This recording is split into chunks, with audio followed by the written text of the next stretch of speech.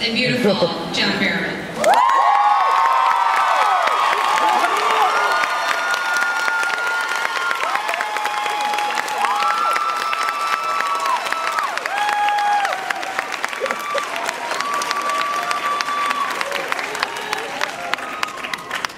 Baby in one hand, Magnum in another. Don't mess with badass mother, Gwen Cooper.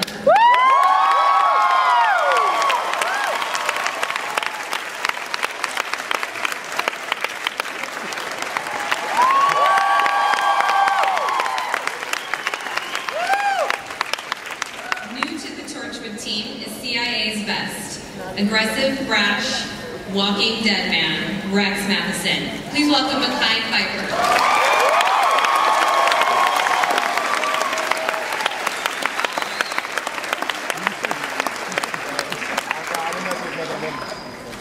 Like Gwen in the very first episode of Torchwood, Esther is sharp, sweet, and totally in over her head. Please give it up for Alexa Havens.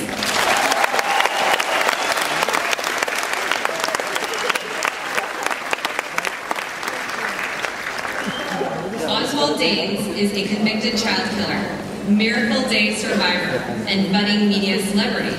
Please salute Mr. President Bill Pullman.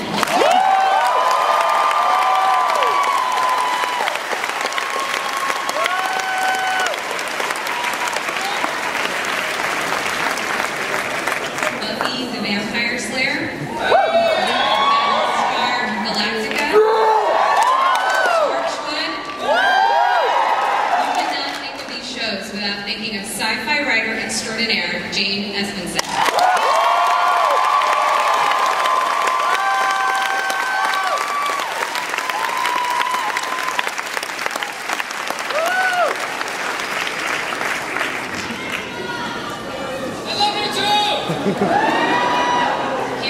You do love Comic-Con. Last night I heard you went to the exhibition floor. You spent 3 hours there, and something like $2 grand. Yeah. Were you in disguise? I wasn't in disguise. Comic-Con said I could only go on the floor if I wore a cap. I thought, well, first time I've been on the floor with just a cap on.